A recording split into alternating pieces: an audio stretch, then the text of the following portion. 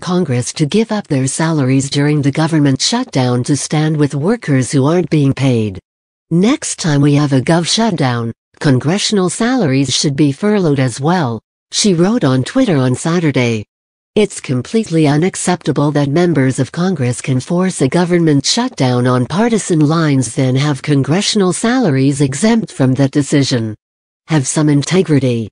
The legislative branch was fully funded for fiscal year 2019 in budget negotiations earlier this year, meaning members of Congress and staff on Capitol Hill will be paid while other parts of the government are shut down.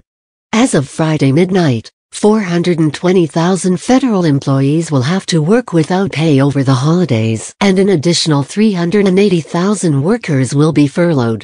The shutdown will affect 9 government departments including the Departments of Agriculture, Commerce, Homeland Security, Housing and Urban Development, Interior, Justice, State, Transportation and Treasury.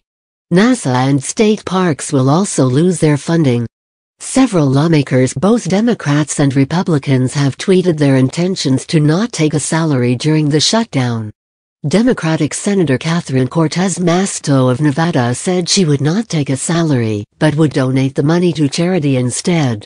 I cannot take a salary during a government shutdown knowing that so many federal workers in Nevada and across the country will go without pay.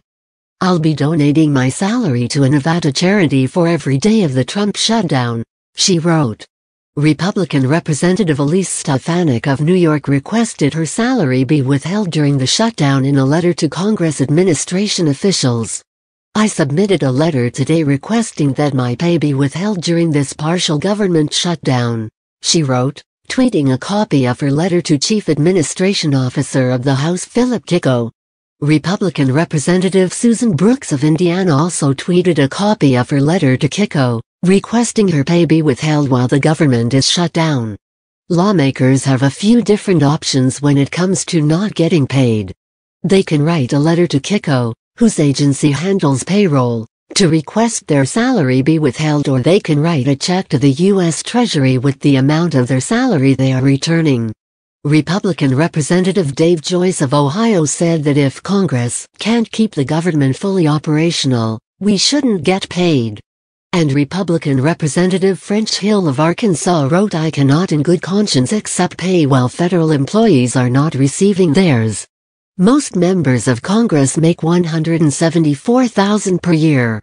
Federal workers will be paid for the pay period ending December 22, the White House Office of Management and Budget has said. But if the shutdown extends past January 5, they will miss their next paycheck.